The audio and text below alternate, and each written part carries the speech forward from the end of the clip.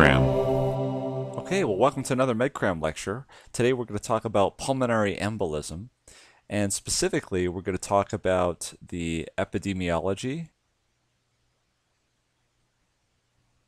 and also the risk factors. In the next lectures, we'll talk about other things, for instance, the diagnosis and treatment. But let's talk about pulmonary embolism, its epidemiology, risk factors, things of that nature. First of all, what is a pulmonary embolism? Well, to look at this, we've got to look at the relationship between the heart and the lungs. As we know, we've got the heart, which pumps blood to the lungs, and also the left side, which pumps blood to the rest of the body. And on each side, we've got the lungs, which sits on the left and the right. Now, of course, we know that the venous system, not only from the bottom, but also from the top, drains into the right side of the heart. And from there, from the right atrium, it goes to the right ventricle. And the right ventricle pumps blood specifically to the lungs. Because of this, any blood clot in any vein is eventually going to end its way up, if it breaks forth, into the right side. Now, because of that, the right side of the heart pumps this clot into the pulmonary arteries. And because the pulmonary artery gets smaller and smaller and smaller and smaller, that blood clot is going to get caught in the lungs and get lodged, and that's what's known as pulmonary embolism. Now, typically, because blood flow typically goes more to the lower part of the lung than it does the upper part of the lung, and that's a result of gravity, more or less.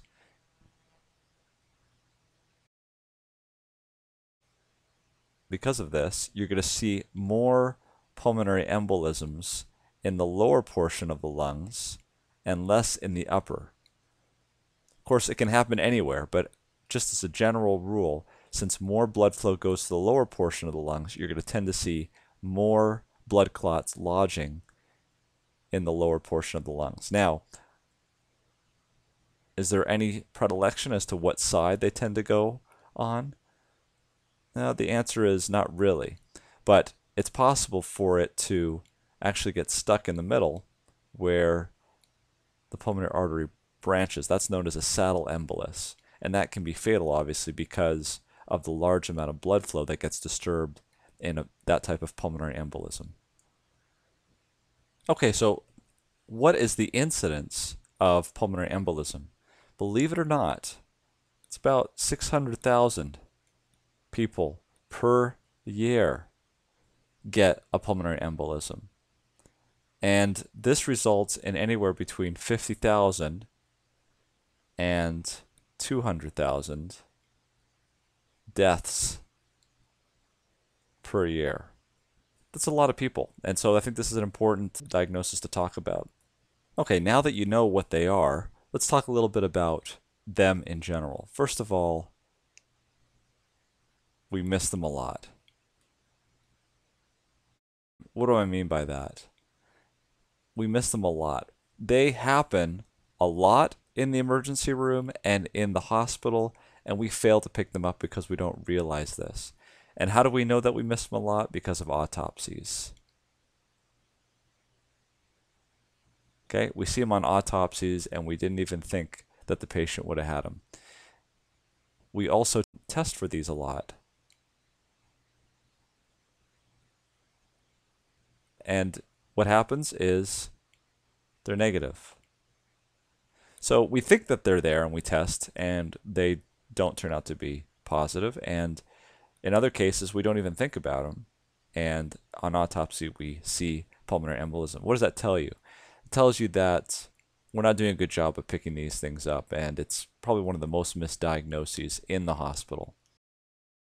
Where do these things come from? Well, most pulmonary embolisms are from deep venous thromboses.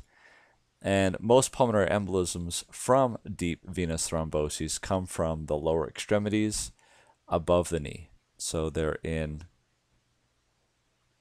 the legs above the knee. That's where we need to start looking for these things. So what is the pathophysiology? The pathophysiology specifically is that these blood clots form down in the legs because of a number of possible risk factors. They break off, they go up the inferior vena cava to the right atrium, to the right ventricle, and then they lodge themselves in the lungs. Now, what happens there? When the blood clot gets lodged in the pulmonary artery, there is no more perfusion to that area of the lung. And so what you're getting there is ventilation without perfusion, and that is basically dead space. And more forward is that the blood that should have gone to that area then has to get diverted to other areas of the lung, and then you get an increased flow of blood to the other areas. And so the major mechanism is VQ mismatch. If you have any questions about the mechanism of VQ mismatch, please see our hypoxia lectures and the mechanisms of hypoxemia. Now, you also get increase in resistance to blood flow, especially on the right side specifically, and that can cause cardiac arrest. In some situations, you can actually get the lungs to infarct about 10% of the time. It's difficult because there's a dual blood supply, as many of you know. The lungs have a dual blood supply.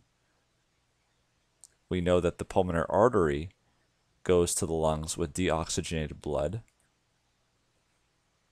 Okay, so deoxygenated blood goes to the lungs that way. But also, the aorta, which is coming off from the left side of the heart, also sends branches over to the lung. And so it's difficult to infarct the lung completely. Okay, so let's talk about risk factors.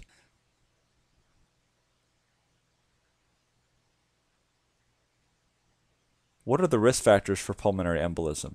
Now, the reason why this is important, as we'll talk about later, is that there is no test for pulmonary embolism that you would order in another situation and accidentally pick up a pulmonary embolism. What do I mean by this? I mean, the only way you're ever going to make a diagnosis of a pulmonary embolism is if you order a very specific test looking for pulmonary embolism. And what does that mean? That means if you're not thinking about pulmonary embolism, you'll never really make the diagnosis. So it's very easy to miss it.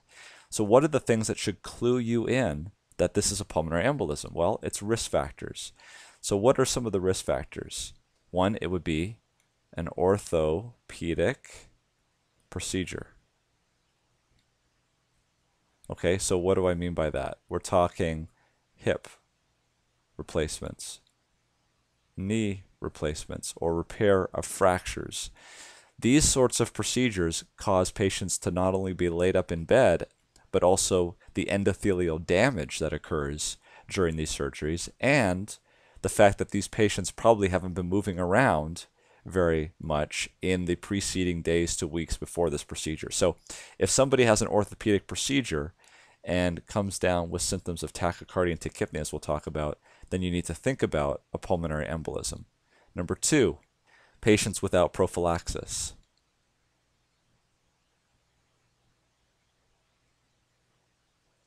What do I mean by prophylaxis? This is like DVT prophylaxis. Well, the things that we're thinking about in hospitalized patients would be bilateral lower extremity sequential compression devices or anticoagulants. Things like heparin, Lovenox, warfarin, things of that nature. Even things during surgery. So these are all possibilities. What's another risk factor? Number three, abdominal or pelvic surgery, especially if it's done for cancer.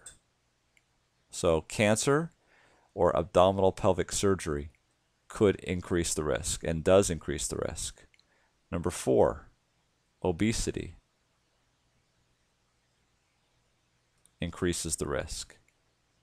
Number 5, women greater than 30 years of age and they are on OCPs and they're smokers. This is a serious combination right here that you shouldn't forget. I've seen personally in the intensive care unit, in fact in 1 month I saw 2 women over the age of 30 on oral contraceptives who were smokers, and they had problems. They had pulmonary embolism so bad that in fact they ended up on a ventilator. Number 6, hypercoagulable state.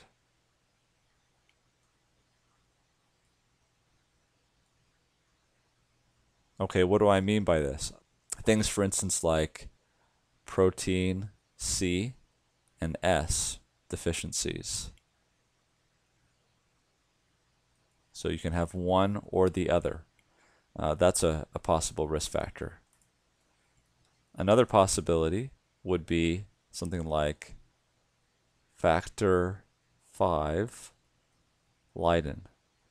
That's another type of hypercoagulable state. And finally, the last one would be pregnancy. Okay, so think about these things when we are trying to think whether or not a patient may have a pulmonary embolism, because these risk factors certainly could be involved. Okay, what about the symptoms? What would be the symptoms or the clinical findings? Well, the first one is a high heart rate, known as tachycardia. And the first thing you'll notice is that that is very nonspecific. Number 2 is just as bad, and that's tachypnea.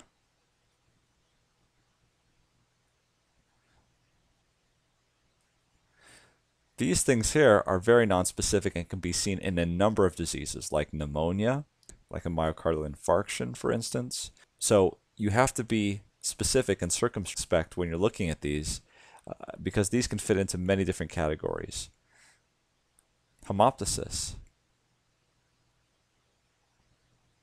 or coughing up a blood, especially if there is a lung infarction. That's a possible clinical finding. Also, signs of pulmonary hypertension. So what are those types of signs? Well, you'd sometimes see elevated liver function tests, or you would see an increase in the sound of a P2 on auscultation. You might also see signs of right ventricular hypertrophy, both on palpation and also on the EKG. So these are signs and symptoms of pulmonary embolism, some of the clinical findings. Join us for the next lecture when we start to talk about, in terms of pulmonary embolism, the diagnostic modalities. So how do we figure out whether or not this patient really does have a pulmonary embolism? It's going to be an interesting discussion. Thanks.